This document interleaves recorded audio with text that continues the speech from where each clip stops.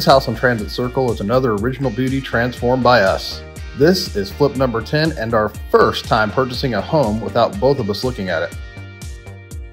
This home has a gorgeous layout with 3 bedrooms, 2 baths, and 1,697 square feet, and high ceilings in the living room. But it had a major pitfall. The owner smoked in this house for 40 years and it showed. The tar from the nicotine bleached the walls like a coat of brown paint, not to mention the strong smell and oils that stuck to clothing and hair.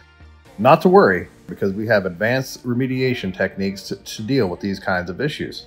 The only problem we saw immediately was there were too many walls. We've said it once before, and we will say it again. It can be solved with money. It's not a problem.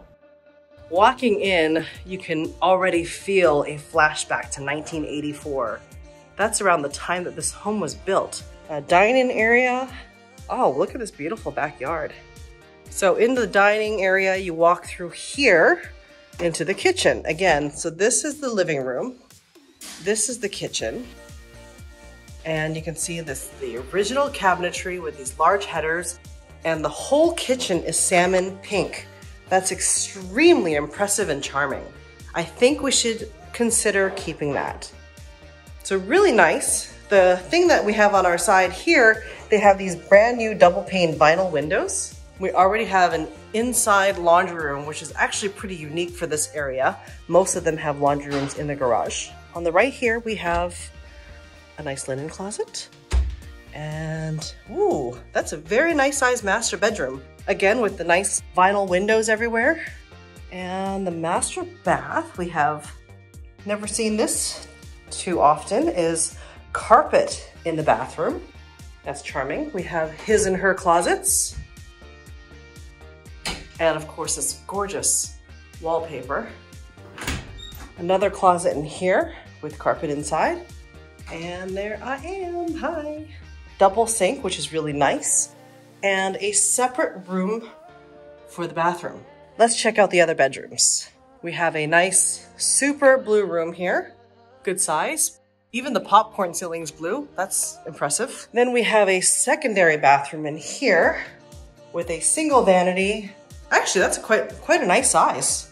And finally, the third bedroom. And that's a pretty mauve color with a very nice large walk-in closet. Overall, I think James did a pretty good job of shopping for this house by himself. I wasn't able to see it, but he did all the decision making here and I am impressed. Good job, baby. We got these awesome cabinets from Cabinet IQ. They're the smart choice for cabinets and countertops. We then proceed to take down the walls and reframe the new open space to be structurally sound. We used 16-inch LVL beams to hold everything up and kept a single column so that we could run the mechanicals in the post. Meanwhile, Viv thoughtfully designed the kitchen by hand, chose all the finishes, and took a chance at a modern shower design using a dark and moody tile. We refinished the exterior color with Sherwin-Williams Snowbound and used a warm and taupey gray on the inside with agreeable gray by Sherwin-Williams. Most, if not all, the fixtures are from Amazon. Check the description for the links. I love how this project turned out. European white oak floors, modern fixtures, the two-tone kitchen, and clean and sleek bathrooms really came together. To date, it's definitely one of my favorite projects.